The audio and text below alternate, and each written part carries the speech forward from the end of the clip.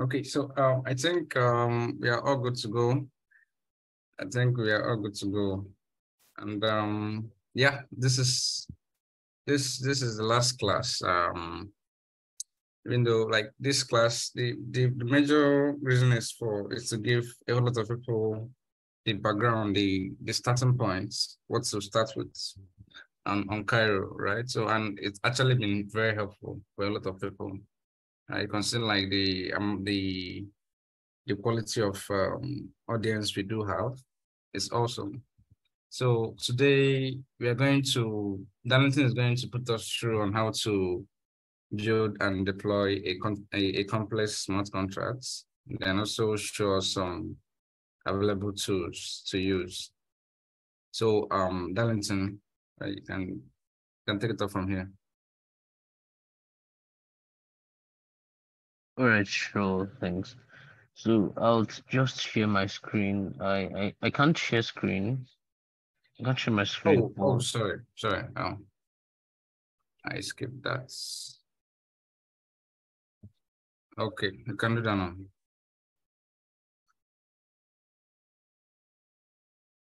Yeah, so I'm going to build something I've been working on.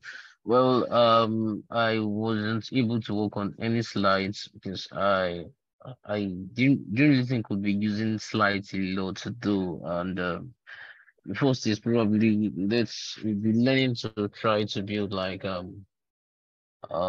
it's Starknet smart contracts, right, from probably the beginning to ending, and I'm trying to see if we can focus on building like something like a pre-sale or an ICO contract, so we could touch on a few things we probably did not discuss during the class, those like how you could interact with other contracts using interfaces and a few other stuff. So what we're going to be mostly hopefully we're going to be writing the codes from scratch. So we're going to make mistakes and try to build and learn together.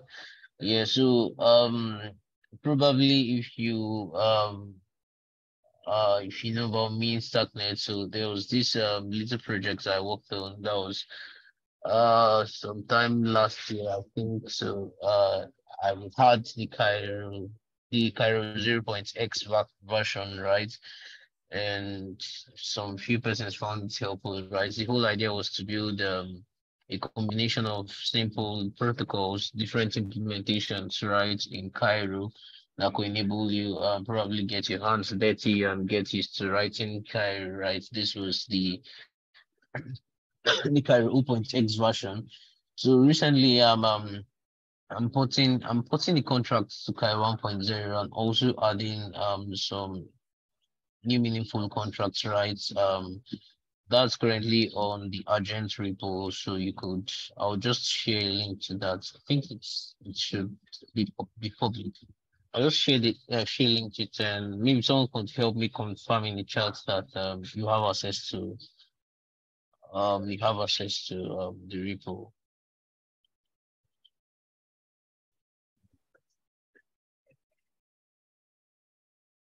Yeah, can someone please help me check if the repo is public, like you have access to it? Yeah, I can access it. Oh, okay, that's good. So those far I started putting it last week, and those far I've been able to put do if you protocols, right, or if you so the first is min ENS. So min ENS is basically a simple implementation of a namespace service in Cairo, right? So we know what ENS is. It's Ethereum name service. It's I think it became very popular. I see enabled you probably have named wallets and the rest. So we have the simple implementation of an Ethereum name service basically in Cairo. And the ERC20 is like a very simple implementation of the ERC20 token standard, right, on Starknet. So it's basically, as we probably know, post-reference contracts are not completely ready yet. So most of the standards will be implemented and we'll be doing that from scratch, unlike the way we did with the previous previous version, right, where we mostly use Open Zeppelin to help speed up stuff. So I'm going to implement most of this from scratch. Then there's the mean ICU, which is something I would want us to build today. I would want us to try out advanced activities, right? So it's a minimal implementation of a pre-sale or ICU in Cairo. So basically an ICU is what we know as initial coin offering. If you've been in the space for much longer, you probably have heard about the ICU boom in 2017 and all, right? So it's basically the thought process for the application is user can register for an ICU by paying a certain amount of it, and after the ICU duration is over, right, he can now claim his share of the funds, right? So we're going to be looking at that. We're going to be building the mean ENS and the mean ICU contracts. Basically, the RS20 contract is very simple. We're just going to glaze through it, but we're not going to really because I really want us to touch on this, right? So we're just going to glaze through this, but we're not going to write everything from scratch. So you could also check out the repo later. There's still an EMM implementation, a minimal implementation of an EMM is an automated market maker. Think of something like Uniswap, SushiSwap, and the rest, right? So basically, it means for you to swap an ERS20 token to another. And also there's a mean commit review. So it's basically an implementation of a commit review scheme on Starknet by building a blind auction. So basically how a blind auction works is the sealed bidding auction in which bidders can bid to an auctioneer, right, without exactly having knowledge of what other bidders bidded, which would sound very paradoxical. Like how do you build something like that on, I mean, a system that is public like the blockchain, but then cryptography comes to the rescue. So basically, when a user submits his bid, he hashes it, and there's a step where he has to review the bid. And when he reviews his bid, right, to check that it matches his initial commitment. And after everything, the auctioneer calculates who the highest bidder is, and the highest bidder is debited where every other person can claim their bids. So you could probably check those out. So definitely not have time to work on those. All right. So all right. So I'm just going to get started. So I'm going to head to my terminal, right? And I'm going to be using Scab. So Scab is basically a package manager for Cairo. So we're going to be using for development today, and alternative you could probably use is the original Cairo repo, right? So I'm going to be using Scab to make things a bit easier for us. So we're just going to say Scab new, we'll call this class 5, right? Oh, sorry. All right.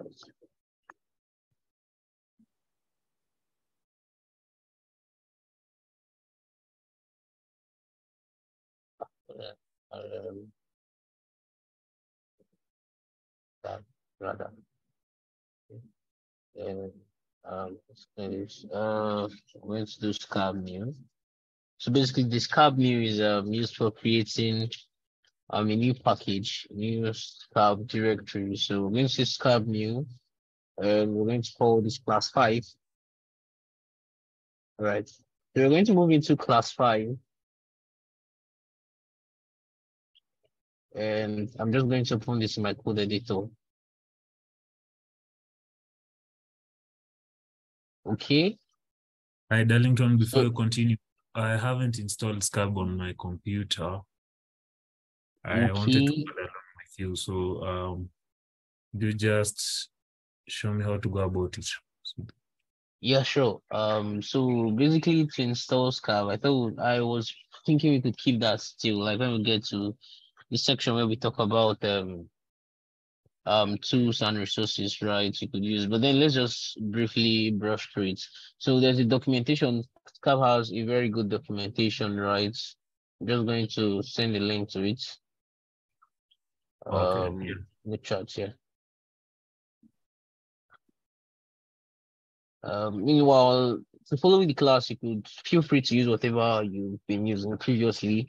But then let's just brush through how you probably install Scap. So first of all, you could go to the download Scap section, and as you can see here, there are two different versions. There's the stable version and the preview version. So the preview version is really ahead of the stable version. I think the stable version is still like on 0.1.0 should still be on Cairo 6 alpha. So this version you can still deploy this to Starknet currently, but until version 12 of Starknet is out, you'd definitely not be able to deploy the preview version. And I'm currently on the preview version, so our contract will most likely not be able to deploy it. But so installing it is not very difficult. So firstly, you look for you go to whichever version you want, the stable version or the preview version, and look for what's compatible with your operating system and your system architecture, right? So, for example, on macOS M1, so I would definitely install the one I use is this, right? I use this because my systems are a 6-bit system, so 64-bit system. Sorry, I would install this rather. So if you're Linux, you could decide to go with this, and if you're Windows, you can also decide to go with this. So it depends on your Windows OS and architecture, right? So once you download it, you go through the installation instructions because installing it, okay, wow, it's now much better. Now you can really install it using the command. I think this is cool. As last 2 weeks or so when I installed the recent preview version, right? You had to download the you have to download the you have to download it first. After downloading it, you go to your Finder, right, and open your home. Yeah, you need to open your home and you move it in here. Going to open it in here and then okay. Yeah, I've managed to install it on mine. So Okay, yeah, that's good then. Yeah, so we'll probably talk about that more so when we look into the resource section. Let me try to minimize this. I've been using desktop window to my folders are looking a bit weird. Yeah. So let's just go back to our code editor, right?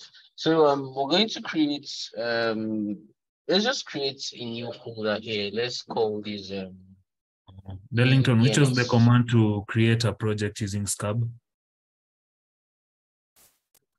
Okay, which of the command scab new, yeah, scab new. Scab new, then the name of the project. For example, we did scab new classified, we do scab new the project name.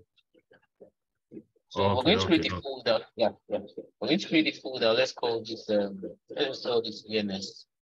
Let's call this ENS, right? And inside the folder, we are going to create a new file. Let's call this ENS.cairo. One thing you need to understand is just like Rust writes, Cairo uses the module system. You could probably check the Cairo book. I think that the Cairo book has a very detailed section on how you can manage Cairo projects with create and modules. So you could definitely go through this section later. Probably confused with whatever we do in this section. So basically, when we do stuff like this, right, we want to build our project. But Cairo is Scap basically is only able to see the lib.cairo file. This only thing Scap sees when you call the Scap build function. So for you to point to the ens.cairo file, you have to specify a module that points to it. We can't directly point to the file inside the folder. So what we're going to do is we're going to create, first of all, inside the source directory, we're going to create a new file called ens.cairo.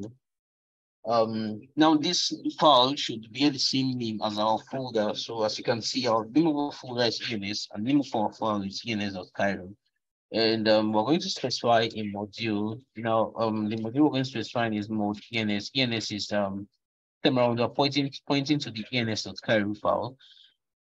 So inside our lead.cairo file, we're going to clear this and we're going to specify mode ENS. So basically what happens now is when SCAP wants to build our project, it's going to come into the lead.cairo and see that it's being pointed to an ens.cairo file. So it looks for the ens.cairo file, comes in here and it sees the ENS module basically. So it goes into the ENS folder and then it can have access to the ens.cairo file.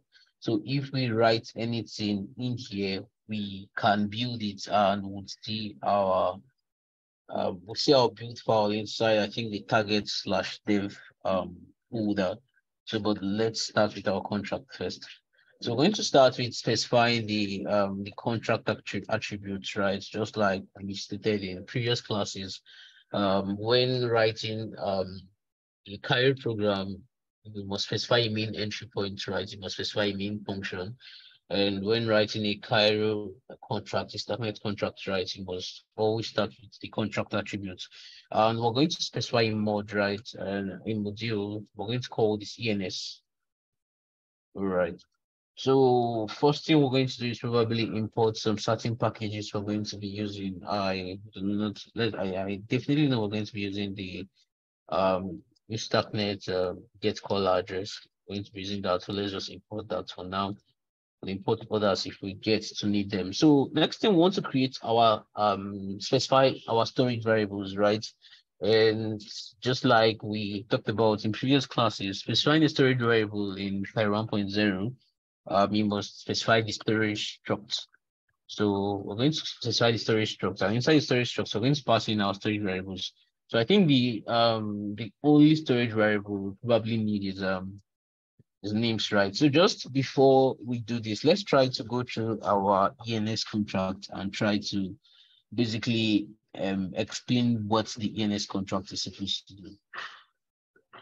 So if you go into the main ENS folder, right? So go into ens.cairo, you can see here that we have basically we have the storage struct. Now the storage struct stores the names variable, which is a mapping of a contract address to a field 252. So basically, like I said earlier, the ENS or a namespace service, right, gives you the ability to name wallet addresses on the blockchain.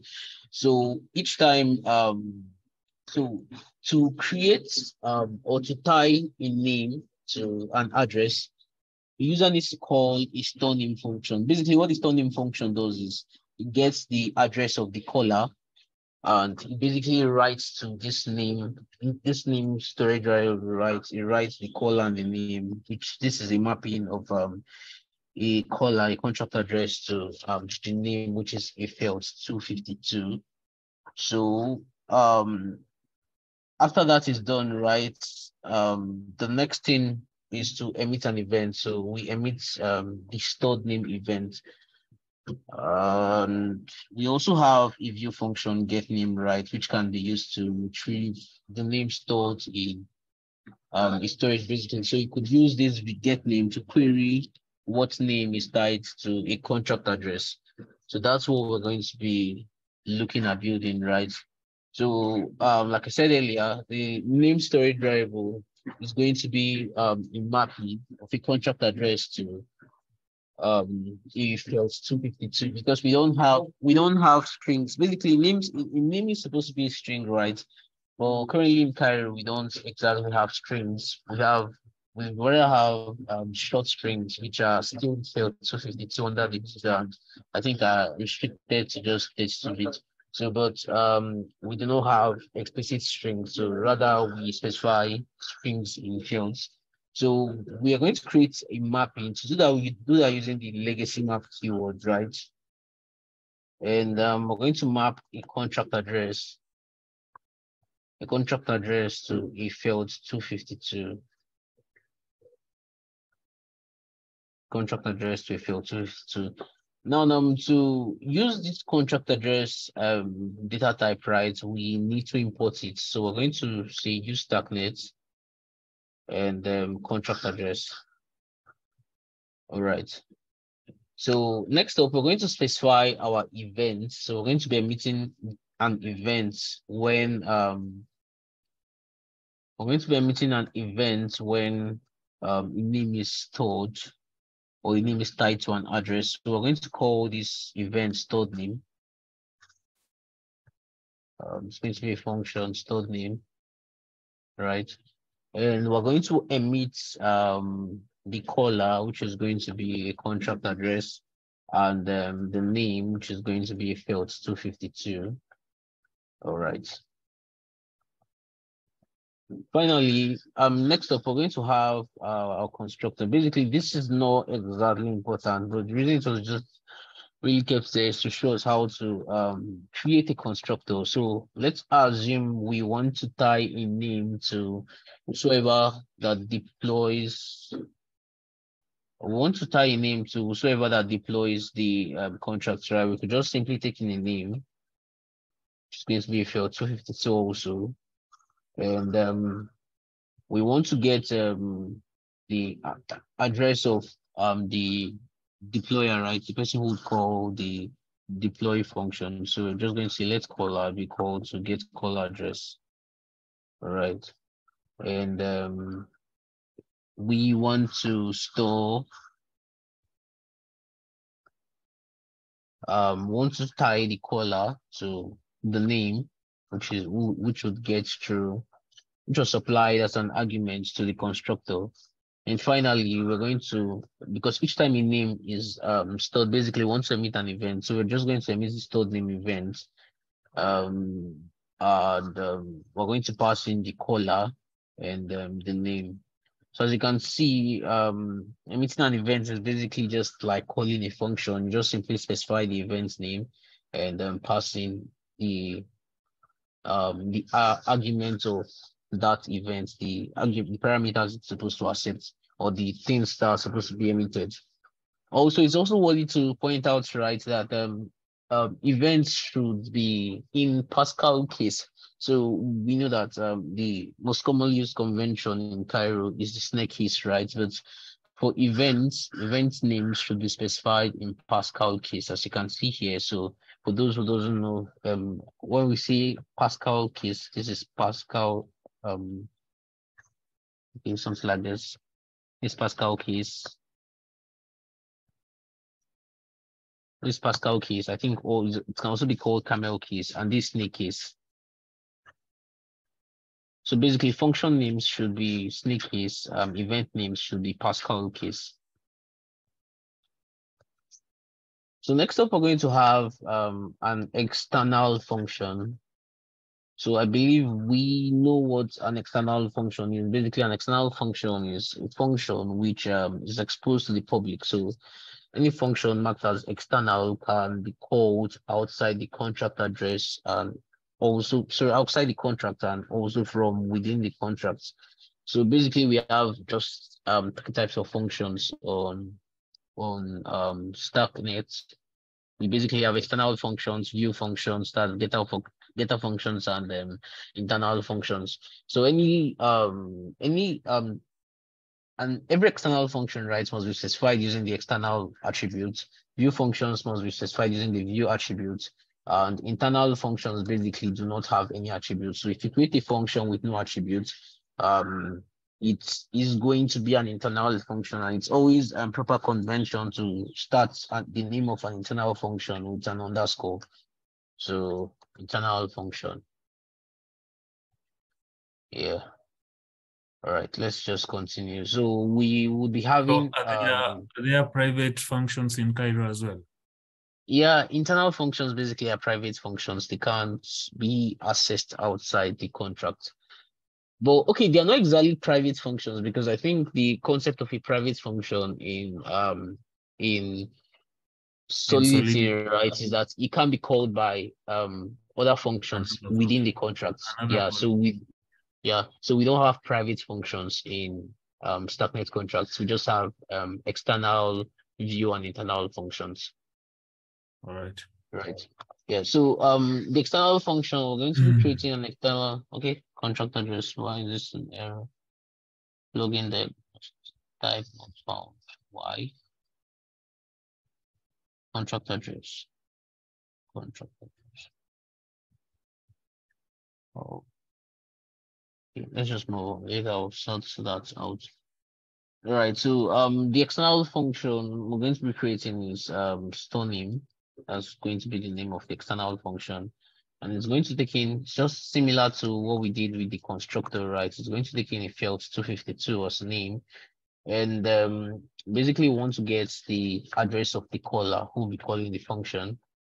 Yeah. And next up we want to store that in our name storage variable as the mapping, the caller to name. And finally, we want to emit an event with the caller and the caller and the name too. All right. Then I'm just going to just return. Yep. So I forgot this should always return. All right. So basically the store name does same thing as the constructor. We get the caller, the address of the caller, the person calling the function. We tie it to the name in mapping, which is stored in the name storage variable. And finally, we emit an event called store name. Then we have the view function. So basically the view function is going to be get name. I'm going to call it get name, right? It should be able to retrieve the name tied to a particular contract address. So this is going to be we're going to get the address, right? You're trying to retrieve from for, and this is going to be of type contract address, and it's going to return a name of type field 252. So we're just going to with the address supplied, right? We're just going to inquire from the name storage variable, right? We're just simply going to read and we're going to pass in the address. The address basically is the key, and this is the value. And just leaving it right like this, right, without adding a semicolon at the ending would automatically return whatever is gotten from reading this, right? So there are two ways you could actually return stuffs in Cairo. Firstly is using the return keyword implicitly. The other is eliminating the semicolon at the ending. So we could also do stuff something like this, right? We could say let name be equal to this, and we'll simply return name. So this works too.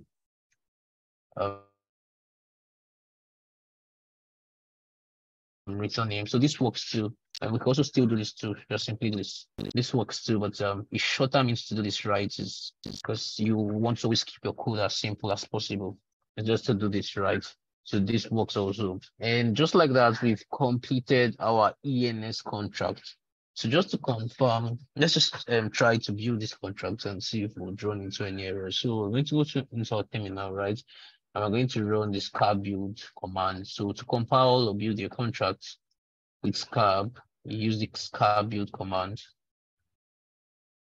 So there's an error identifier not found. So we're going to go into the stored name here. This is supposed to be underscore name, not name. And so this should work now. So we're just going to go back and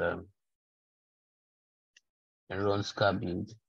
Yep, so that builds, and like I said earlier, I would not be deploying our contracts for a lot of reasons. First of all, I'm currently running on Alpha 7, which is not compatible with the current version of Starknet. That's version 1.11. So you probably have to degrade your SCARB to Alpha 6.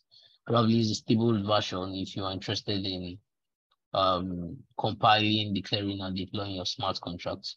All right, so next up, we're going to let's just skim through the ERC20 contract and try to explain what's going on in there.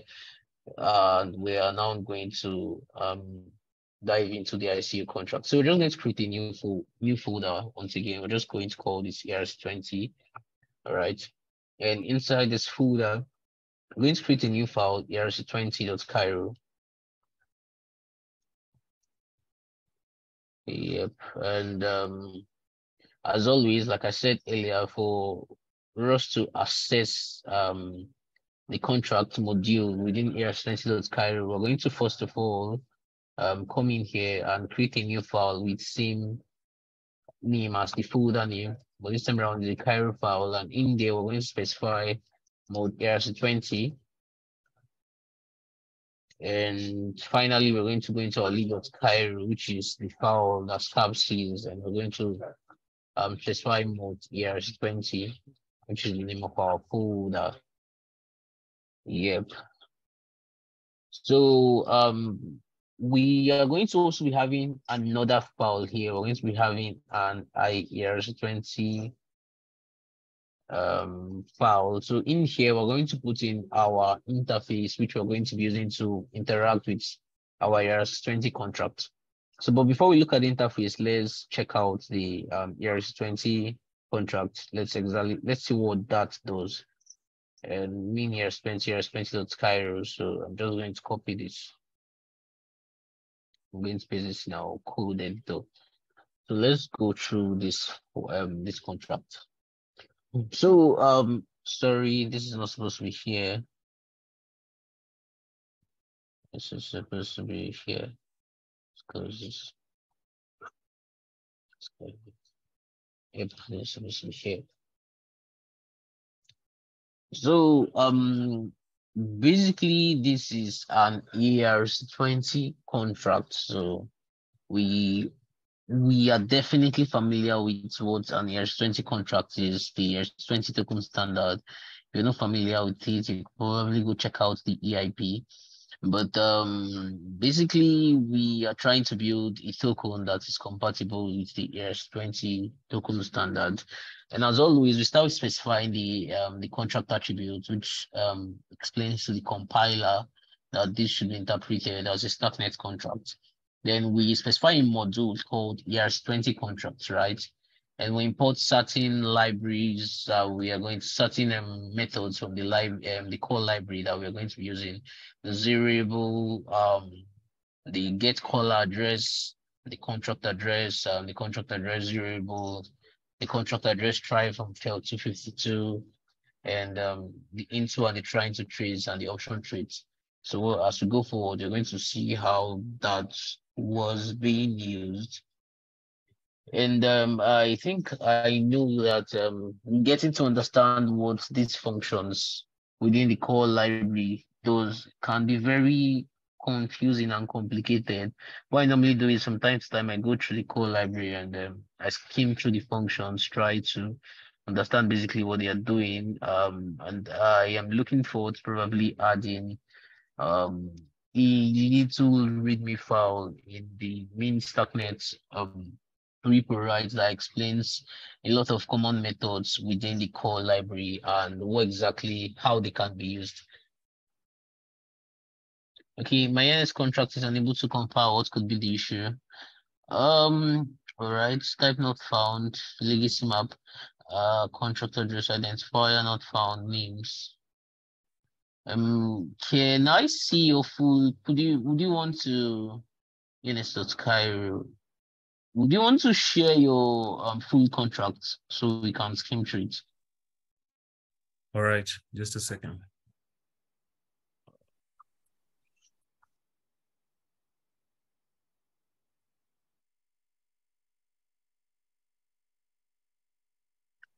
Okay.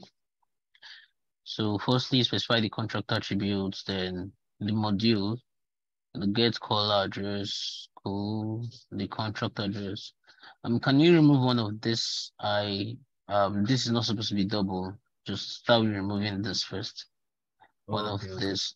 Yeah. Then struct storage, names, legacy map, contract address, filter. So this is correct. The event function stored name, caller contract address, name field 252.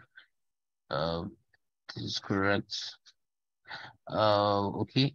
Try removing that and see if it fixes the error, because the rest of the contract seems Correct. Okay, why are Yeah. you using underscore names when you, for example, here, why using underscore names to read this? The storage variable is named names without an underscore.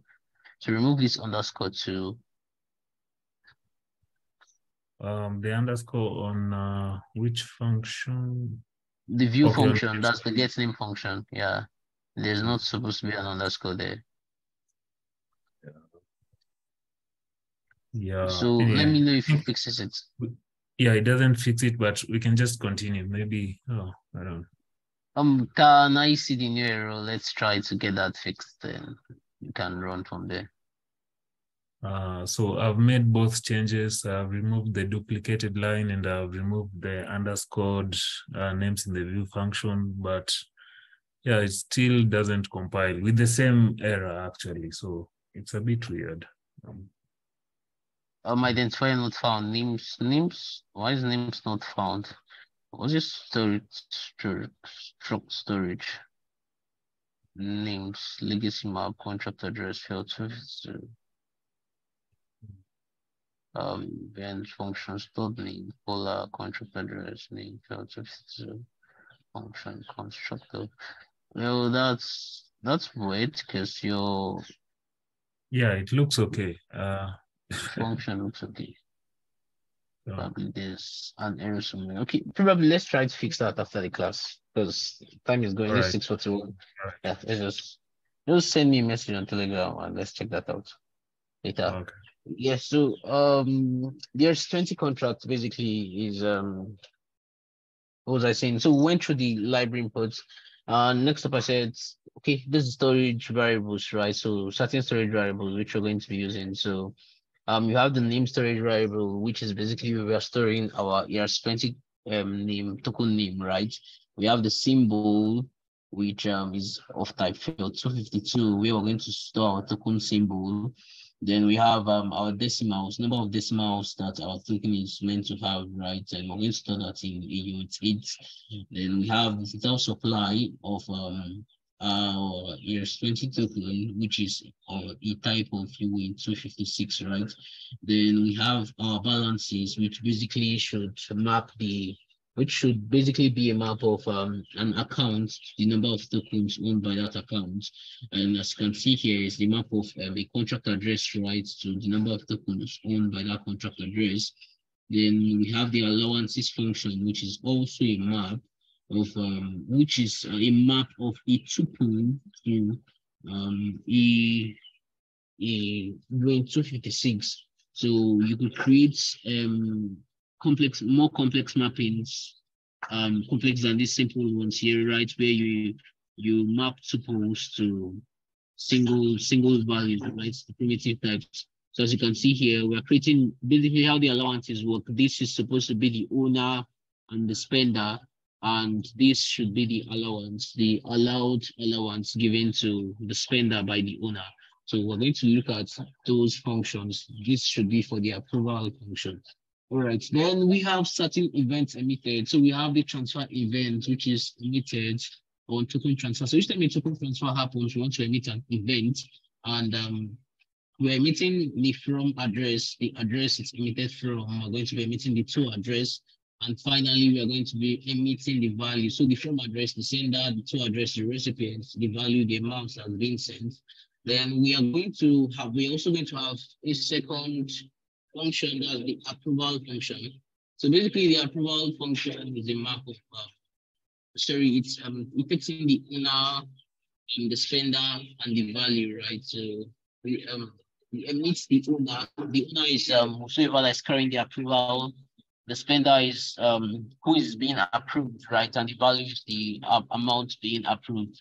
All right. So we're going to have our constructor. So each time a new token is deployed, right, we want to initialize some certain storage variables. So we're going to be initializing, the first thing we're going to be initializing is the name. So we're going to pass in our constructor on deployment is going to accept certain arguments.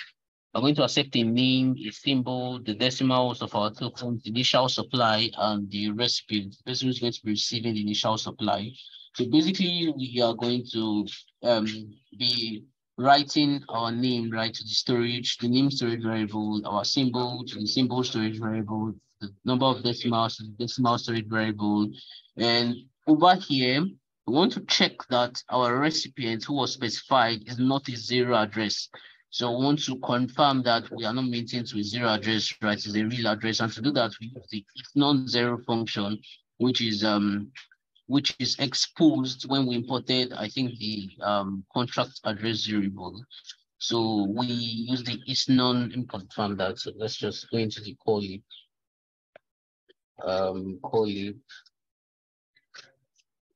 Right, and we're going to go into find our Starknet.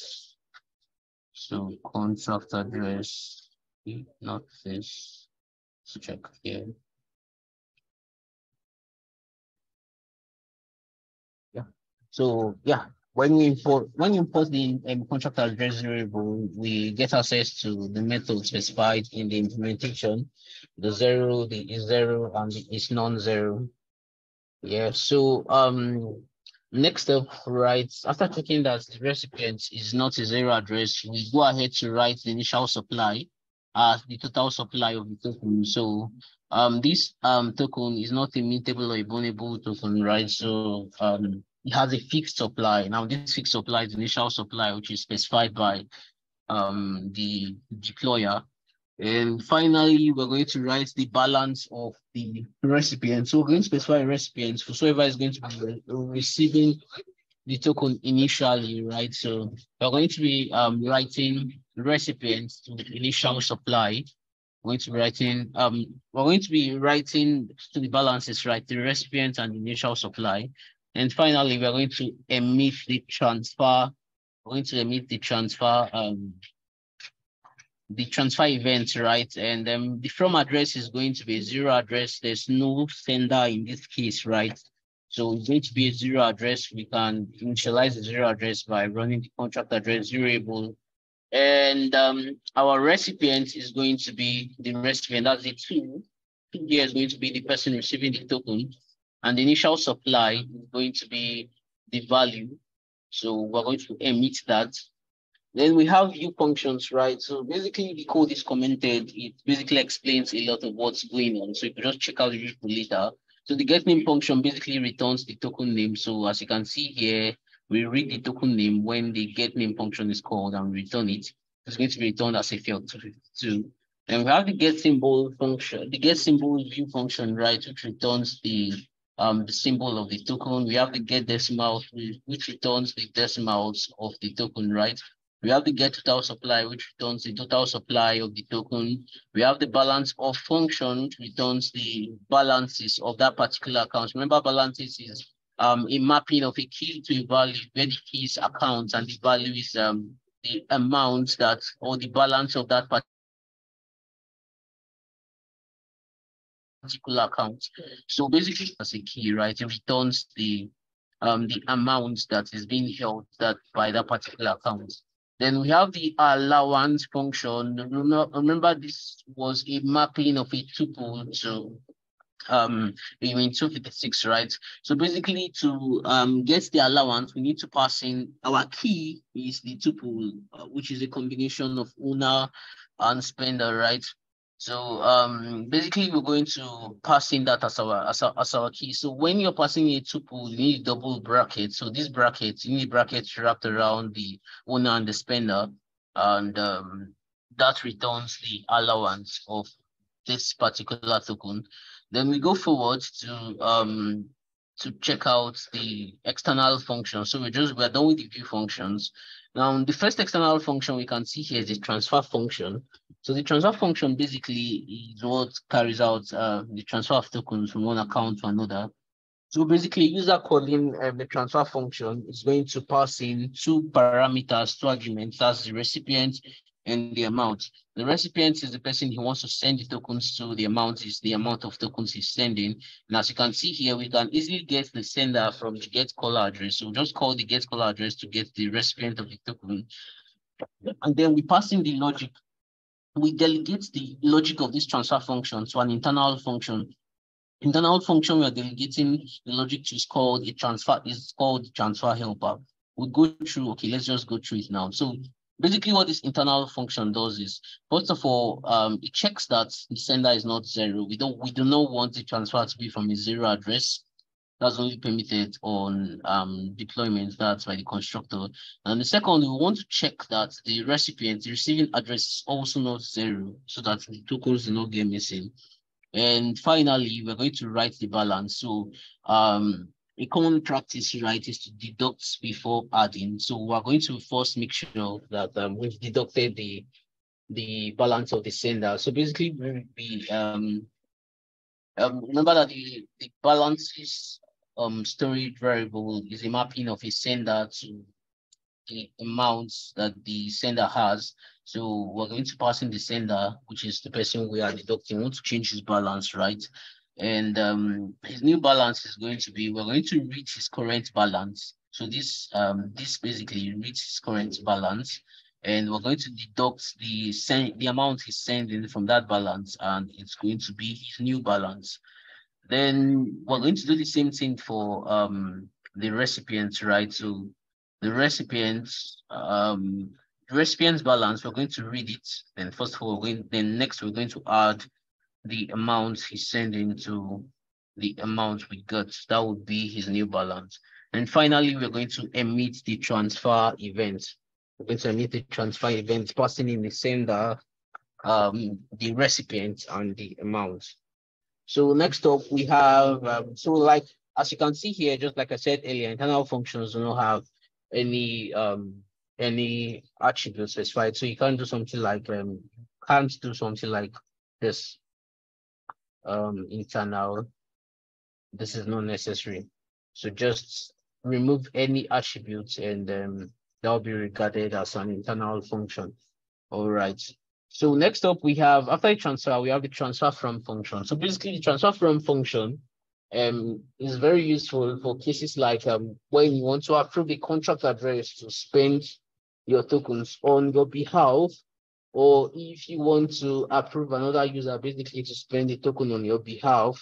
First of all, before calling the transfer from function, user needs to have an allowance, right? So as you can see here, the transfer from function takes in 3 arguments, right? It takes in the sender, which is of type contract address, takes in the recipient, person receiving the token, which is also of type contract address, and finally takes in the amount, which is of type viewing 256. Now we get the caller, basically using the get caller address, and then we pass in the spend allowance. We pass in this into the spend allowance internal function. And finally, we carry the transfer logic right into the transfer helper, which is basically what we looked at. So, but let's look at the spend allowance internal function. The spend allowance internal function, right? We can see it here, right? It's basically implements checks against unlimited allowance. So first of all, we check the current allowance of this particular person trying to spend from the caller's wallet.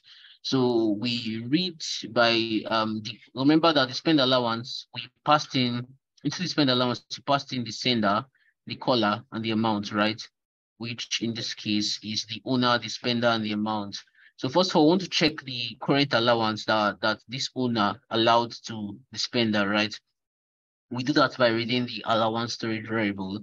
Then this is just a variable that stores the maximum value U128 can have, right? They want to implement check, right? That to check that this is not an unlimited allowance, right? I want to check that the current allowance, that's the low value, remember is a UN256 value, and if you come from the old Cairo, you know that UN256 normally would create that using a structure of 2UN128, and that's because built basically the 252-bit a 252-bit value, right? So first of all, we're going to check the current allowance, which we go. So we're going to check the low value. I want to make sure that it's equals to one's mask, and then we're going to check the high value also to check that it's equals to one's mark. Now, if this is true, like if this remember I said the once marked is the highest value the unit 128 can store, right? If the low value is equal to this and the high value is also equal to this, then that means he probably has unlimited allowance. So we want to implement a check that only if this is not an unlimited allowance, right, can you now consult the approve helper function basically. So only if this basically is a negation, the exclamation mark is a negation operator, right? So we want to check that only if this unlimited allowance, basically this here now would return, using this AND operator, will either return a true or a false.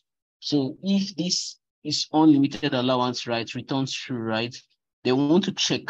We want to implement check to ensure that only if it is false, that if it is not true, then you can consult the approve helper function, where we now pass in the owner, the spender, and the current allowance.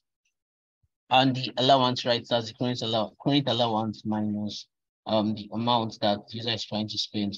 So basically, the approve helper contains the approval logic. So as you can see here, it basically checks first that the spender is not zero. The person trying to spend from the owner is not zero. As you can see, you can't approve from a zero address. That's the error being thrown. Then next up, we're going to alter the allowance. So we're going to alter the allowance. We're going to pass in altering the allowance. Remember, the tuple to an amount. So we're basically passing in the owner and the spender. And finally, we're going to pass in the amount, and we're going to emit the approval function. I'm going to emit the approval function. Now going back to where we started from, that the transfer from function. So if this successfully passes, right, without reverting, without throwing an error, then we now go for that to carry out the transfer using the transfer helper, the logic within the transfer helper function, internal function. Then finally, we have the approve function, the external approve function, right? Basically, this approves the spender to spend from the caller's balance, right? So first of all, we get the owner by checking the caller using the get caller address. And basically we pass that into the approve helper. The approve helper, which we looked at earlier, carries out the allowance logic, right? That's writing the new allowance to the allowances storage variable. So that's just a rundown of what's exactly happening here. I know we're a bit fast because this 6 is 7, so we are already running out of time. So, but you could just check out the repo. Like I said earlier, I tried to comment the codes to ensure you could provide you could understand what's going on, but just reading the comments. But next up, we're going to be needing an interface, right? So basically an interface is how you interact with other smart contracts on a blockchain. So an interface basically exposes what would call, should I say, the function endpoints, right? Certain functions which you can call a smart contract. So if you're going to interact with a smart contract, right? You are looking to interact with another smart contract, an external smart contract, you definitely need two things. One, the interface of that smart contract you're trying to interact with. Second thing you're going to be needing is the address of that that smart contract. So I think we have something in the repo. Let's check that. Starknet Africa, yeah. So in the mini repo we created initially for this bootcamp, right? You could check out the chapter 14, which talks about calling other contracts. It talks a little bit about interfaces in Cairo 1, which we're going to be looking at. So basically, the essence of checking out the ICO contracts is so that we can learn how to interact with other smart contracts, like I said earlier. And basically doing this requires an interface. So an interface in Cairo 1.0 looks like this. This is a basic interface in Cairo 1.0.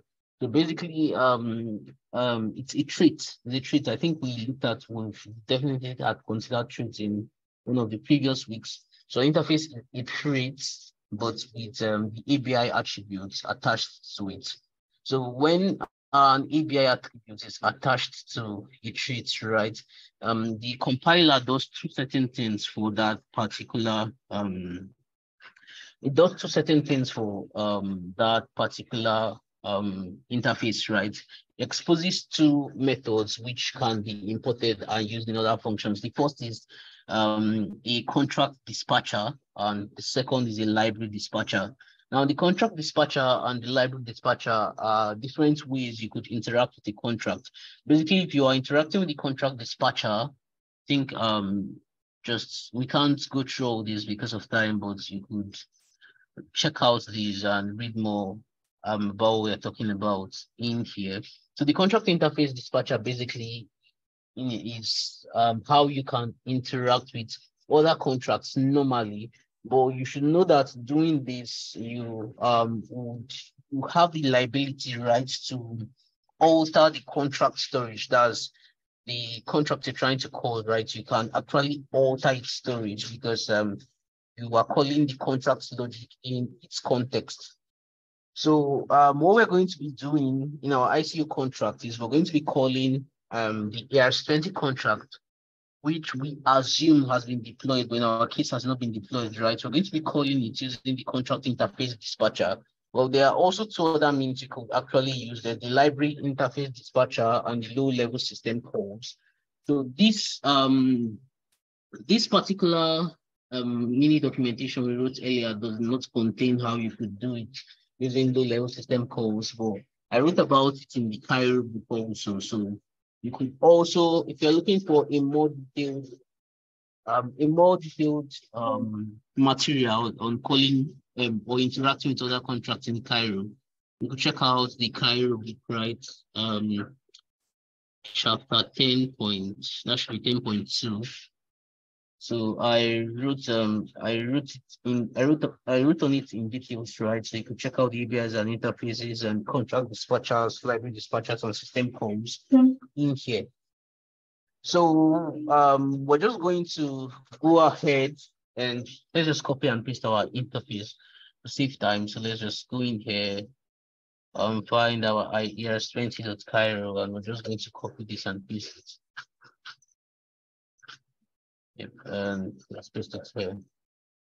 All right, so as you can see, this exposes all the functions contained in our Cairo, in our ERS20 Cairo contract, right, which we can call. If you, as you've noticed, right, unlike the previous old version of Cairo, right, where you just needed the function name, in this case, you must also add the functions visibility, you must specify the function's visibility. When, for example, in this case, we specify the view visibility for the get name function, we specify the external visibility for the transfer function. And internal functions are do not exactly need to be included in here, as internal functions cannot be accessed by external smart contracts. All right. So having created our ERS20.Cairo, let's try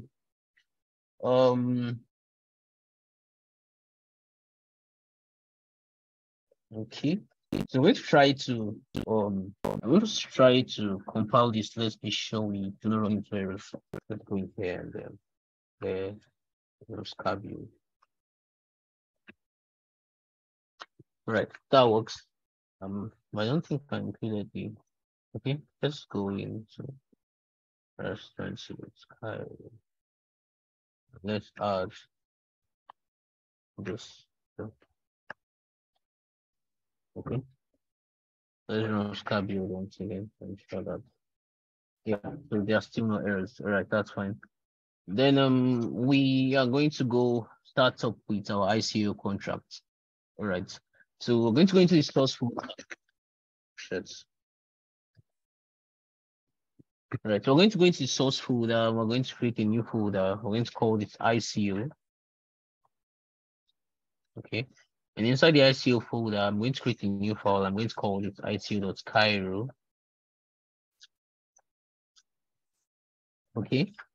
And as always, I was trying to enter call. Okay, as always, we are going to create an ICO.Cairo for our source folder. And inside, we're going to just specify what I see, right? And inside our Cairo, we're just going to come here and specify mod ICU, which is the name of our folder. I'm just simply going to close just close some of these to make things look simpler. All right, so we're going to go into our ICU.Cairo file. Let me close this too. And before we move forward, right, let's try to understand what the ICU contract does. So we're going to head into our repo. That's the ICU contract, mean ICU. And I'm going to check out ICU.Cairo. Now we first of all start with importing the interface.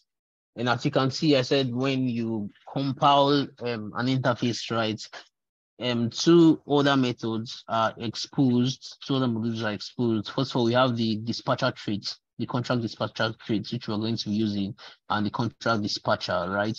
Then next up, as you can see, we import other stuff like the contract address, the get block timestamp, the get contract address, and the rest. And we are going to specify certain constants.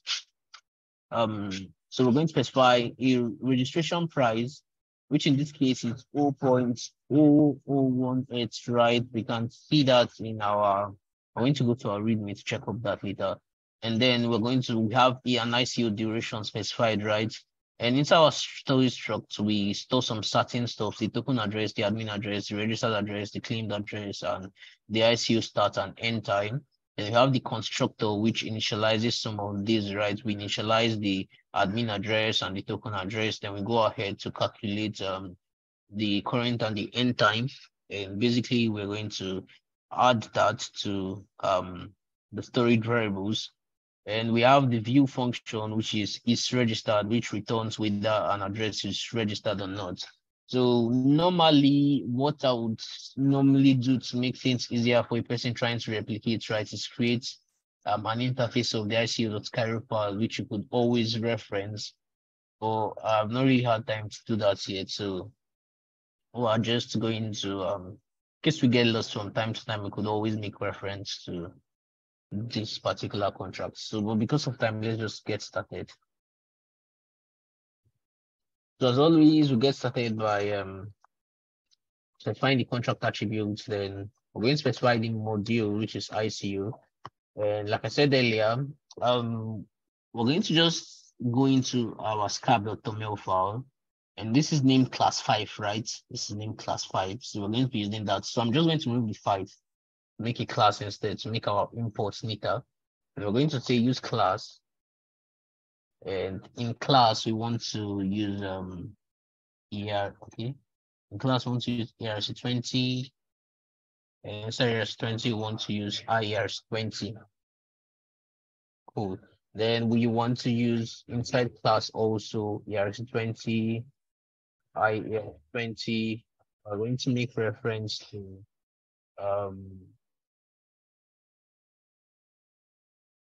the dispatcher traits, right? IERC20 dispatcher.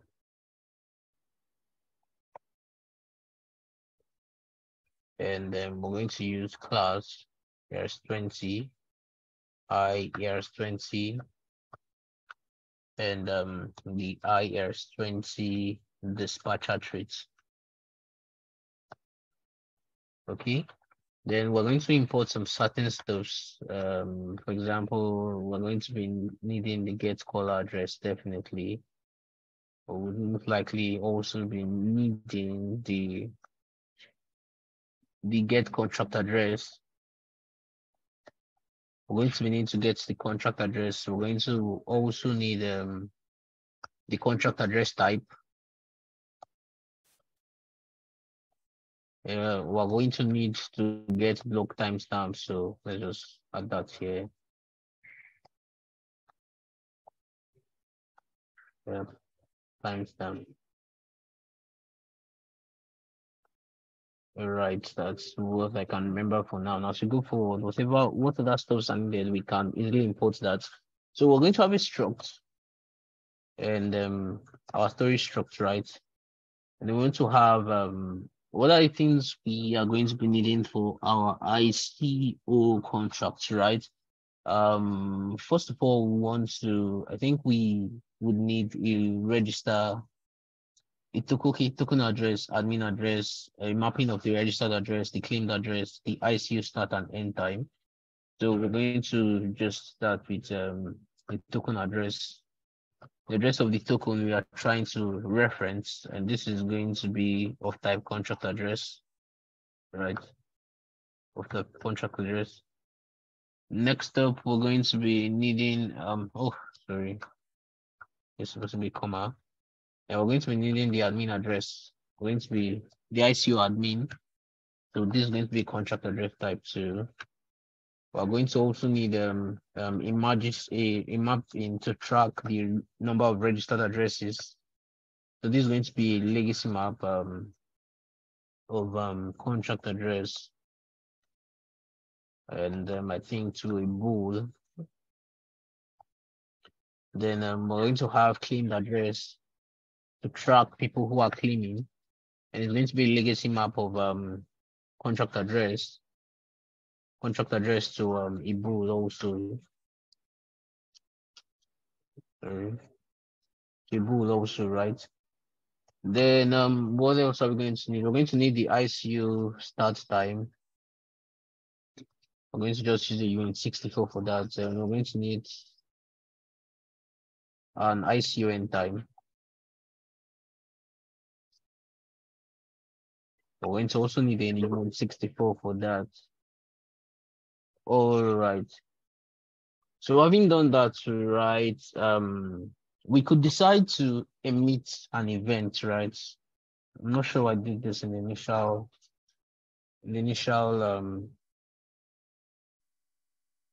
source code. So, but we can emit an event for each time a user registers, right? So let's call this registered. And we're going to pass in, for the registered, we want to just pass in the user who registered. Let's say the user is of type contract address. And I can't think of any other thing I want to pass in. So let's just use that. Yeah. So we want to also emit an event each time a user claims a token, right? So let's call this claimed.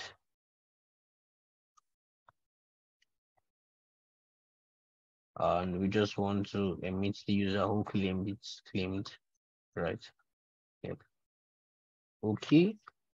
So having done that, we're going to work on our constructor. So your constructor should always have the constructor attributes, right? And the constructor basically will take in parameters, and we're going to pass in the token address. The token address being the token we're going to be calling, right? So that's going to be a type contract address. We're going to pass in the admin address. So we're going to be moving at a much more faster lane, so we'll be able to cover some certain things before we are done, since this is the last class. But I think the recording will be available, so you could always reference it later. Then we are going to I think that's about it. Yep. So we're going to pass in, we're going to write that to the token address. The token address writes, and we're going to write in our token address. Okay. Then we're going to write the admin address too. Admin address. Next up, we're going to want to calculate the ICO start time and ICO end time. So we're going to, let's just say let's start time, right? It should be 64, let it be equal to get block timestamp. All right, so the get block timestamp basically returns the timestamp that the particular time is called. Then we're going to say let's end time. Right, so basically what we missed two things. We're supposed to specify some certain constants. So we're going to specify a constant called ICU duration. I think that should be in 64. So remember, when you're specifying constants, your constants should always have the type attached. Now this constant is going to be, I think, let's make it a D. So I'm just going to go into my calculator. Where's my calculator? Calculator, right? Let's just search for calculator.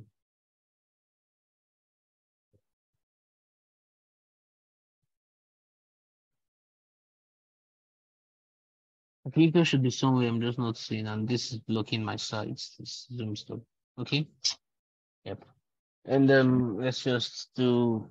We have 60 seconds. In 60 seconds, we have 60 minutes, and we have there should be 1 hour, and then we have 24 hours in a day.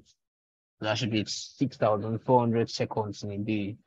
So we're going to use that. So we're going to say it's 6,400 seconds for our ICU duration. So this is going to be this. And then we're going to specify our, what else do we need to specify, right? Our registration price. Hi, Darlington, is it okay to specify the type on both the name of the variable and the value that you've passed in, as you've done on line 22? Okay. This basically, you could do, I think this should work basically, since you already specified this is the UN64, but this should not throw errors too, basically, because you're just making this a string literal. But you could do, I think you could, whatever way you do it should work. Whatever way, let me confirm that, right? Oh, I don't think so, because okay, let's just, what better way to confirm than to probably compile and see if it throws an error. So let's try that. But I think it might throw an error because this is a field you're trying to pass into a UN64. So let's look at what happens. So there's still some errors pointing out. So let's remove this just to test our code with our code. So we're just going to come here and need to run scar build. Okay, that builds. Let me confirm that Cairo has ICU, right? And ICU has ICU. Okay. Just to confirm, it's actually pointing to the right thing, right? Let me just try to make a mistake and see if it shouts. It does shout. So I think you're correct. Anyway, so far you already specified the type, you could actually leave it like this. Yeah, that works. Okay. Or also doing it this way also still doesn't throw any error too. So whatever way, but I think this is cleaner. I think this is. So we're just going to specify a reg price, registration price, right? Which is going to be, I think, a failed 252. It's going to just basically be 0.0018 converted to weight. So I'm just going to copy that because of time. I'm just going to copy from here. And then we're going to, right. So having done that, we are going to our end time, right? Our end time is going to basically be a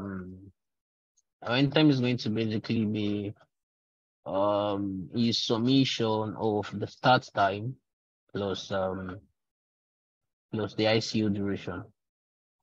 Yeah, that's going to be our end time. And okay, next up we need to write this to these storage variables, right? So we're just going to say ICU start time, and we're going to write the start time. And for the ICU end time, we want to write the end time. Yep, then finally we just return. Yeah, cool. I think that we are done with our constructor. So the first function we have is the register function, right? We have the register function. So for user wants to register, I don't think there's any parameter you probably need to pass in. So the register function, basically, what are the things do you think we should check? So some of the things that come to mind, right, is we want to check that the user is not already previously registered. We don't like user to register twice. Something else we could check, right, is that the user approves that the user approves our contract, right, to spend the registration fee from his wallet. And let's see if there's any more checks we could probably need to do for the register function. So we'll check. Oh, right, that's true. We have to check that the ICU has not ended. There's no point registering after the ICU has ended, right? Then we want to check that the user is not registered. It's cool. And also want to check that the user basically has approved the ICU contract, right, to spend the restriction amount on its balance. All right, so those are the things we'll check. And then, okay, let's go back. So let's get the person calling this contract, right, using the get call address. We're going to be needing that. And then we're going to be needing the contract. Let's call this contract, the contract address of our ICU contract. We're going to get that using the get contract address. Yep. Then we want to get some certain things we stored earlier, like we want to get okay, let's get the ICU start time. Let's just call the start time. And we can simply just call the ICU start time, read, get that. And let's just get the end time. And we can simply just call the ICU end time, read. Yep. So having done that, we want to check, let's check that, let's also check that the ICU has not ended. Because if the ICU has ended, right? If the ICU has ended, then every other thing becomes useless. The registration function should not be called. So that we use the assert keyword. So the assert is similar to require in Solidity, right? So we specify the condition that needs to be specified. Sorry, minutes. I mean.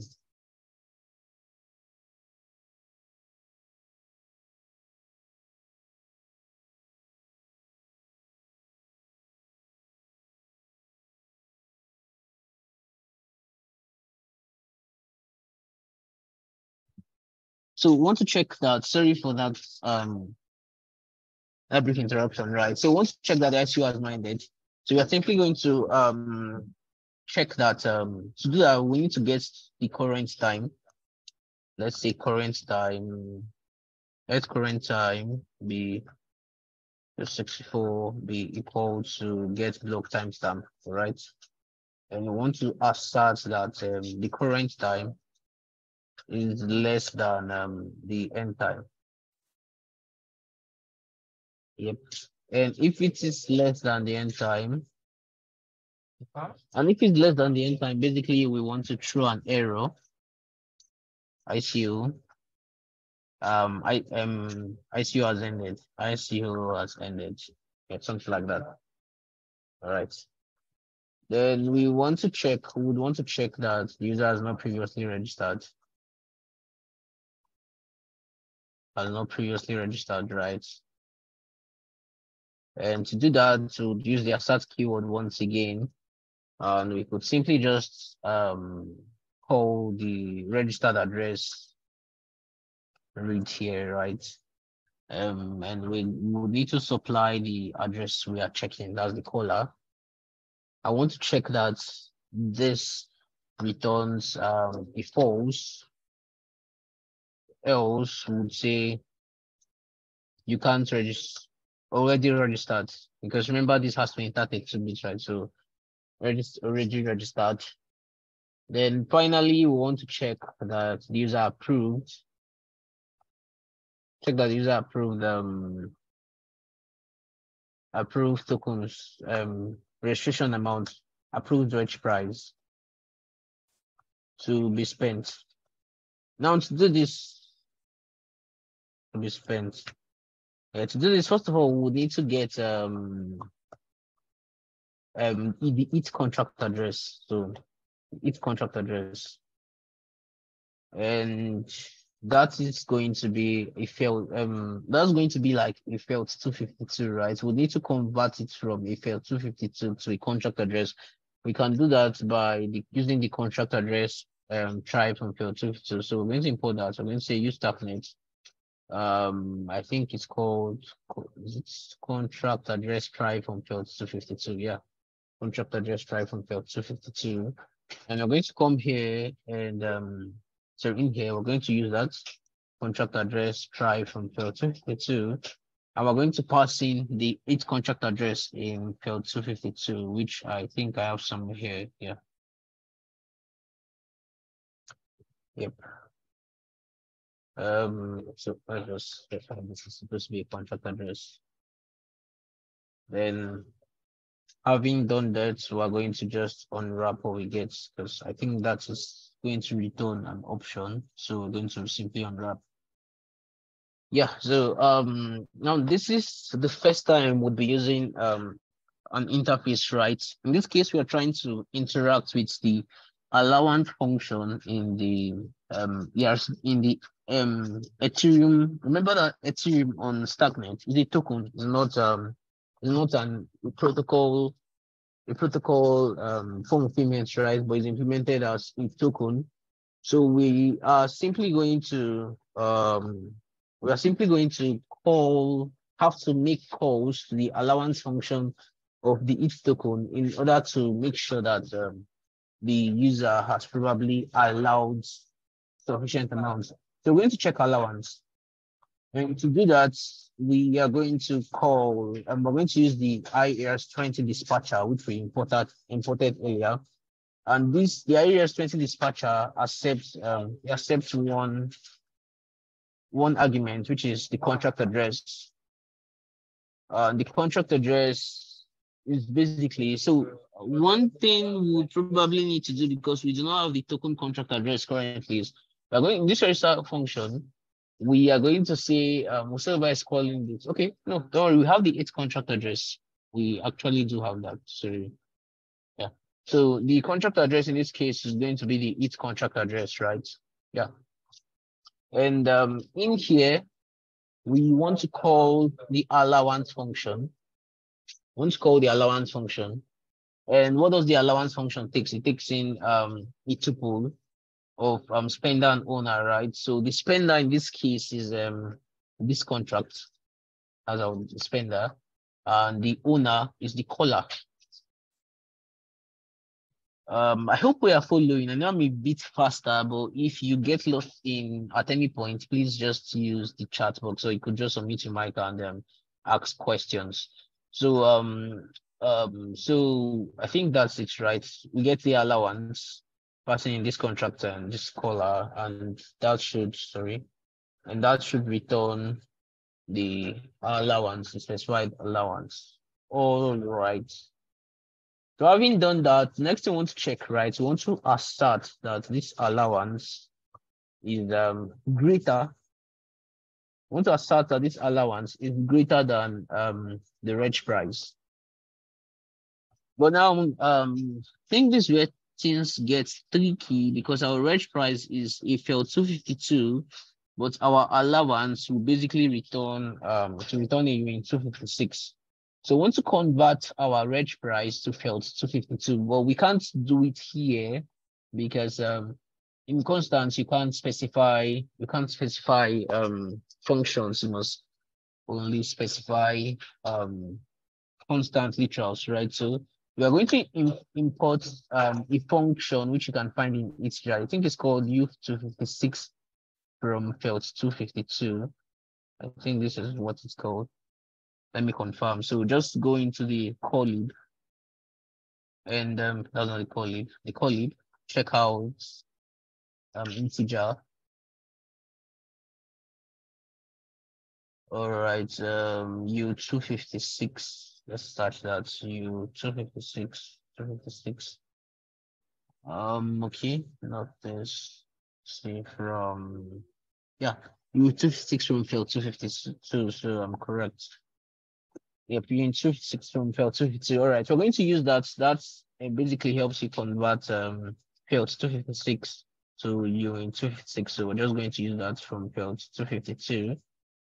And inside we are passing in the reg price, right? So we want to assert that allowance is greater than this. Else we're going to throw an error that says ICO insufficient allowance.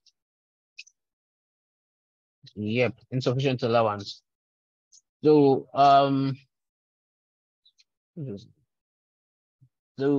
insufficient allowance. All right, then yeah, so having checked that, right, we now have checked that user approved reg price to be sent. Next thing we're going to do is basically what the whole idea of the contract flows on registration. The user is supposed to send the reg price to transfer the reg price to the contract address, and then would register the user. So we're going to call once again the ERS20 dispatcher, which we've been using to interact with our Ethereum contract, our Ethereum token contract. So as always, we're going to pass in the contract address, which should be the H contract address, right? And we want to call the transfer from function. So Darlington, before you continue, I have a question. Okay. What we just did earlier, using the approving the expenditure of the Ethereum, does it mean on Starknet Ethereum is considered just like an ERC20 token? Yeah, exactly. Ethereum is not inbuilt into the protocol, is a token on Starknet. Okay, because it's on layer 2, like because if this contract exactly.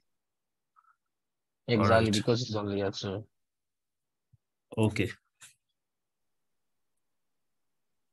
All right. So any other questions before we proceed? No any other person has a questions? Okay, no other question. Okay, then let's proceed. All right. So we're going to call the transfer from function, and the transfer from function takes in the spender, or the spender basically is the owner of the function, right? Let's check out transfer from. Transfer from takes in the sender, the recipient, and the amounts. So the sender in this case is the caller. The recipient is this contract, and amount is the reg price. But this, as always, the reg price in 256. So we're going to convert to 256 first, then the reg price. Yeah. So I think this cuts it. The last thing, finally, we're just going to register. We're going to register the user. That's not the final thing. We're going to meet our event too. So we're going to register the user. And basically, we're going to call the registered address. We're going to write to the registered address storage variable, and the mapping, right, of contract address to bool. So we're just simply going to say caller. We're going to say true. Finally, we're going to emit our register event. So simply going to say call registered, and registered is going to take in caller. Simple, and finally we return. All right, so that's our register function we just completed. Next up, we're going to move into our claim function. So the claim function can be used to claim tokens after registration, right? So I think the claim function accepts one parameter. That's the address that we want to claim to, which is going to be a contract address. All right. And before we go forward, right, we forgot we're supposed to have one view function, which we actually and these are supposed to be external functions. We also didn't specify the attributes, but let's start with specifying the view function, which we skipped, right? So this view function is supposed to be called is registered to check if the user is registered or not. And it just basically supposed to takes the user's address, right, which is contract address. And it returns a bool. So inside here, we just simply want to call the registered address, right, read, and we want to pass in the user. So, and return to that user is registered or not. So next up, our register function is supposed to be an external function. So we're going to specify external here. All right. Then our claim function is also supposed to be an external function. External function. Yep. And our claim function, what are the things we probably want to check for our claim function, right? So the things I can think of is, first of all, I want to check that the ICO is over, right? I want to check the ICO is over. That's the first thing I want to check. Another thing we might want to check is that the user trying to claim a registered address. We want to check that. And I can't think of any other. Let me confirm if there's any other thing we need to check, right? So we'll check the user is registered, check the ICO has not ended. Yeah, I want to also check that the user has not previously claimed. That's very important. Checking that the user has not previously. We wouldn't want the user to want to claim twice, right? Unless that could be a serious security vulnerability that an attacker could use to drain our contract. So let's start with getting the caller as always. Get caller address. All right. Then we want to get this contract. I have use for it, so get contract address. All right, then we want to get the ICO end time. Yes, we want to check that ICO end time reach. Okay. All right, so let's just move forward. So the first check is we want to check that ICO is over.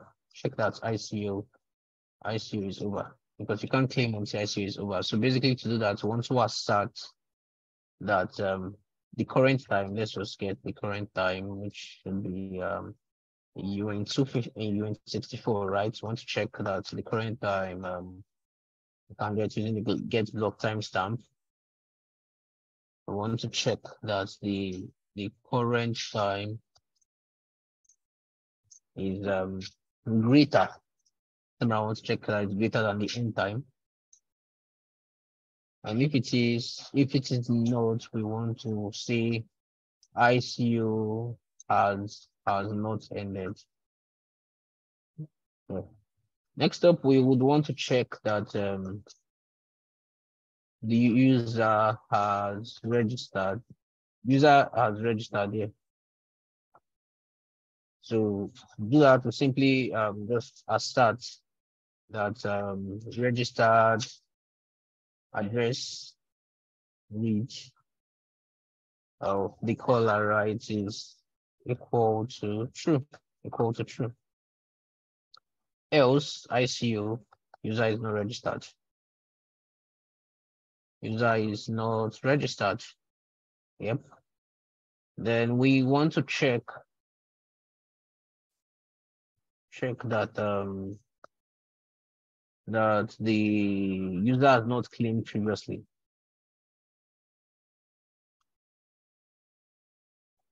Right? Right. So for that, we want to do that. We just simply assert.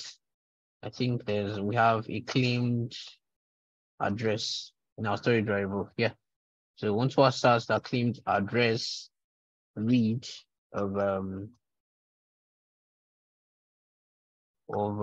caller is equal to false.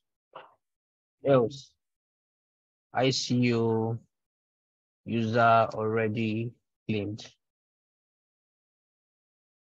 Yep.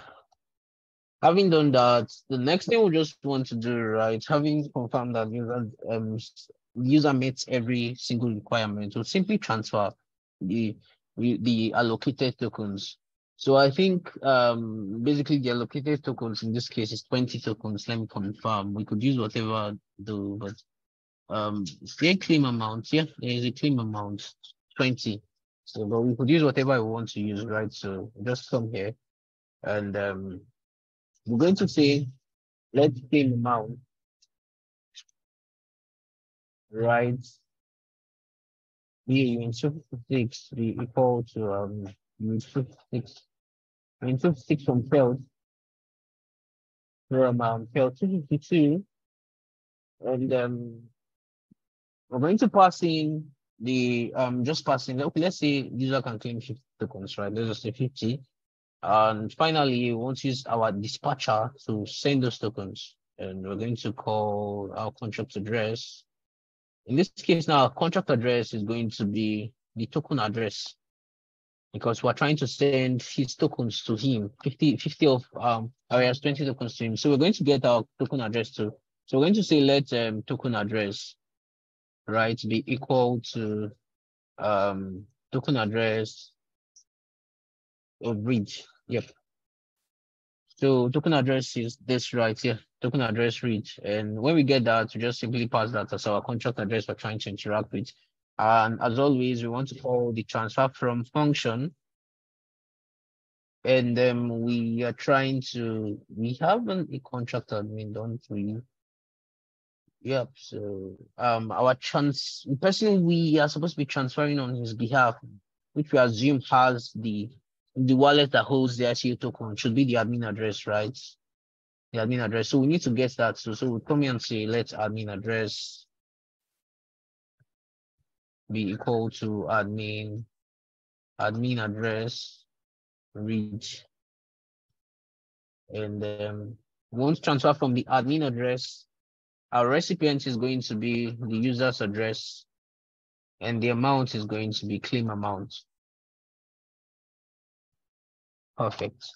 So having done that, we are now going to store the claimed, and we're going to store the claimed address, right? The user's address. We're going to rewrite it to true. So we're going to call write, and we're going to say caller. Okay, now this is complicated. This is not supposed to be one. We do not have any need for caller since we've been passing in address. So everywhere we have caller, we're going to simply replace that with address. Okay, address.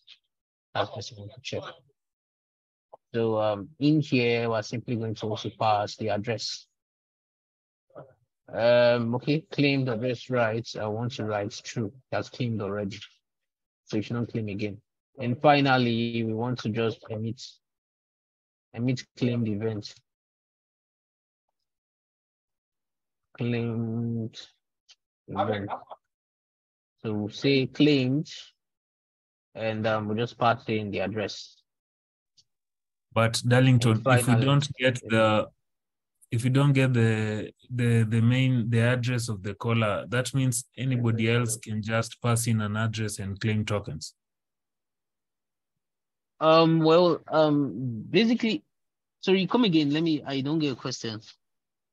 Okay, because initially we got the caller address, like the message.sender. So right now, if somebody passes in an address, that means anybody can just pass in an, okay. Yeah, but remember we first of all we checked that the user is a registered address, right? So the reason why we do this right is because it's a common practice in ICUs where a user probably has multiple wallets and he's probably trying to just use from one wallet, trying to claim for his multiple addresses, right? So you just simply need to pass in the address, but we are going to check that address he passed in, right, is a registered address, not just any address, and so he can claim for that address in as much as the address is a registered address. Exactly. Okay, so anybody can claim, but the tokens will still be sent to the address which is registered, even if anybody claims. Yeah, exactly. It's going to be sent to the address in as much as it is registered. Because if it is registered, it means that the user paid for the ICU, paid his registration fee, so he's eligible to claim tokens. Yeah. Okay. Yep. So I think that ends our ICU contract. Now let's try to see if this builds, if there are errors, if there are any, we'll try to sort that out before we move to the next section. So you have an error here. So unwrap is not a method found. The second is wrong number of arguments. Expected 3, found 2. Oh, right. So let's start with solving that one. That's for transfer from, okay, allowance, right? So allowance expects 3 arguments. Allowance, let's close this first. Okay. Let's check our ERS20.Cairo file. Allowance takes in what? The owner and the spender. Okay. Okay. All right. I think I found my mistake. So the owner is the caller, right? And the spender is this contract. Okay. I think this should work. It's one not supposed to pass in that as it should work. Then for the unwrap method not being found, I think we need to implement some certain traits. We need to where's the unwrap? Should be in options. Confirm that. So let's go into colleague and option. Let's just check option. Option has the unwrap method. Yeah. So we're going to come in here and we're going to use option. Option traits. Okay. So let's try building once again.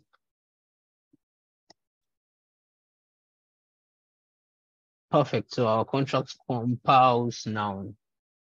So just for a recap, right? I believe we understood everything, but I would have said I just want to do a recap now. I just looked at our time and we have like 15 minutes more to go. So let's just dive into the available tools. So let me just although we have the codes available, I will just move this to GitHub and I'll just paste the link here so you could also still access it in case there's any. So let's just move that to GitHub.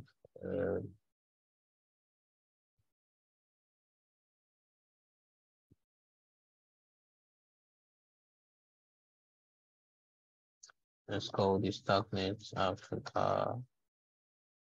Let's just call this Nairobi Bootcamp.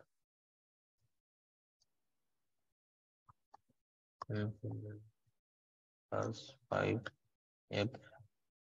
Give out description. Read me. Just creative religion. Let me just copy this and so that's okay. Let's just run a quick with other for me.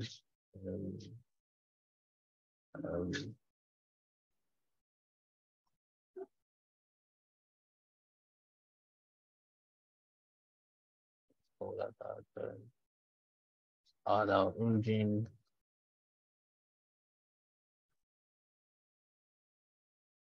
Finally, let's push Amino master. Okay, I'm using probably master. Let's just try master. Yep. Let's try main. I don't remember what my like. I think it's main.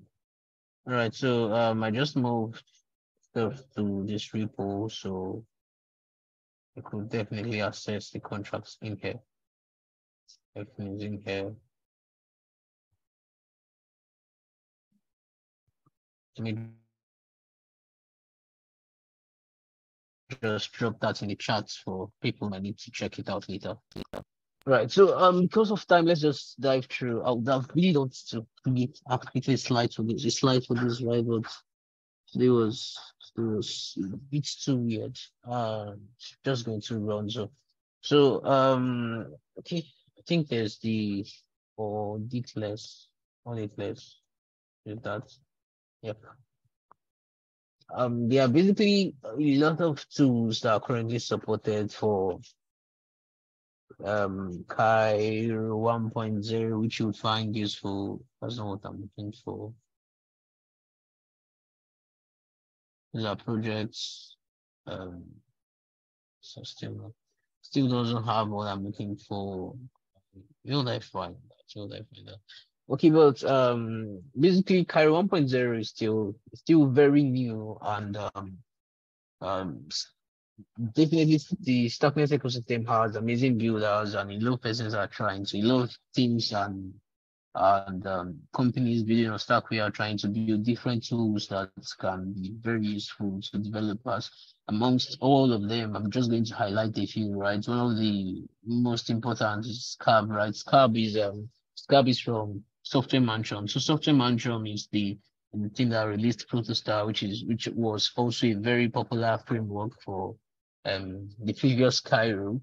So basically the idea is SCAB is going to act as a package manager. It's going to act as a package manager for Cairo, and you could always integrate Protostar into SCAB. So currently Protostar is let's say bits behind, because let's just check the Protostar docs. You could check the just drop links to the docs because we don't have time to go through them individually, but SCAB is a very good tool you could actually use for your for writing your career contracts, compiling them, managing dependencies, and it has a very beautiful docs you could definitely check out and try. And there's Protostar too. There's Protostar.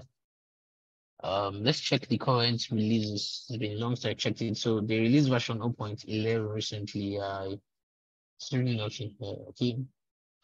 Okay, I've not really checked Protostar up in a while, but if you're going to write tests for your smart contracts, right, you definitely need to integrate Protostar into SCAB, because Protostar is a testing framework. Basically, it works like Foundry, works similar to Foundry, so you can definitely add Protostar as a dependency and use it to run your Cairo tests and other amazing advantages Protostar comes with. So you could just check the Protostar docs. Let me open that. Protostar docs.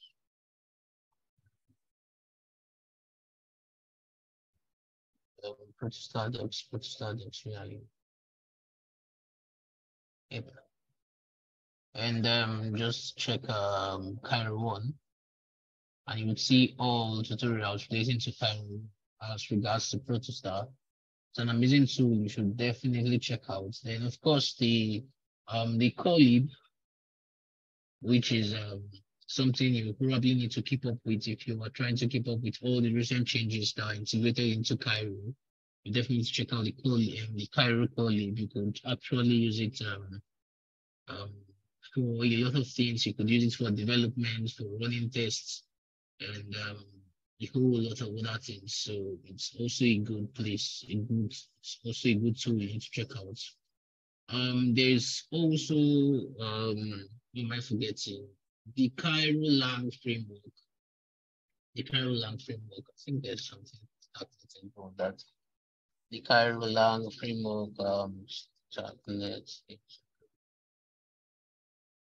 Yeah, there's this deploy Cairo 1 demo that takes you through the process of how you can deploy your first Cairo 1 contract, which was created by developer advocates at Starkware. So you can do that using the Cairo Lang framework. You can check out more information. I think there's more information on the Starknet book. Yes, the Starknet book. Starknet.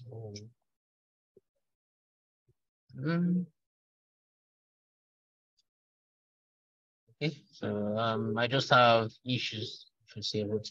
You check out the Starknet book. Yeah, book.starknet.io. You'll see tutorials on how you can set up a development environment and all in the getting started section. I think you'll see, yeah, there should be a tutorial on how you can set up your development environment. So I'm just going to paste them here. And I think that's then for tutorials. So I think there's already a compilation. I'm just going to post this on Telegram, okay?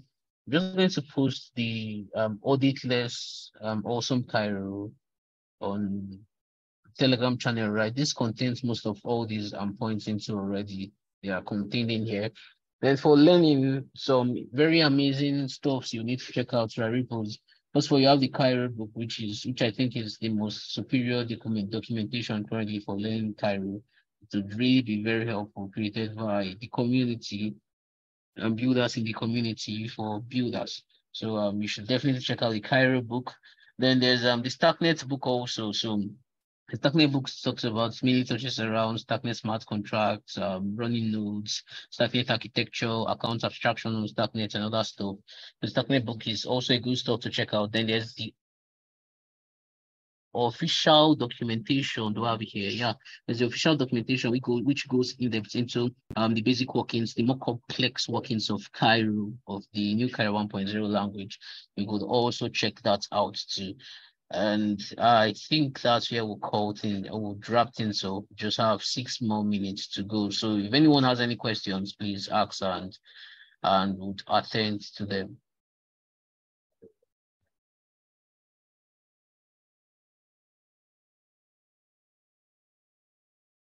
So Vic, do you probably have any questions? Well, not exactly. Yeah, maybe before the 6 minutes are over, I have something. I was just closely following, and so far, most of it has been clear to me. All right. Over to you, Paul. Paul, are you there? Yeah. I want to thank you for putting in a lot of efforts in making this class possible, and also the other developers that took their time to break things down, right? Because most times you get to see this document and but if you don't get them, let's say, broken down, or if you don't get them in simpler terms, you might not actually understand them, right? So I really appreciate the work you guys put into this. And yeah, this we have come to the end of the Starknet Nairobi Bootcamp, and I appreciate everyone that has been participating, Vic, CC, and every other person that has been participating. And just like we said when we started the program, that we are going to have a physical meetup. And this is going to happen on Saturday, which is on the 20th, Saturday. And if you want to attend, you just register through the link we posted on Telegram and Twitter, right? And yeah, it's going to be fun. It's going to be fun. We will have Louis Gutman at present at the event, and yeah. So we'll be looking forward to see everyone there, and do have a great night. Yeah. Yeah. So Darlington, I think this is it. Awesome. We'll represent all of you who will not be there. I didn't get what you said. I'm saying we will represent all of you who won't be there, but who have been part of the journey. Oh, sorry, I'm still trying to get what you said. Sorry, can you repeat again? We are going to represent all of you who have been part of the journey, but yeah, exactly. Yeah. Exactly. Yeah.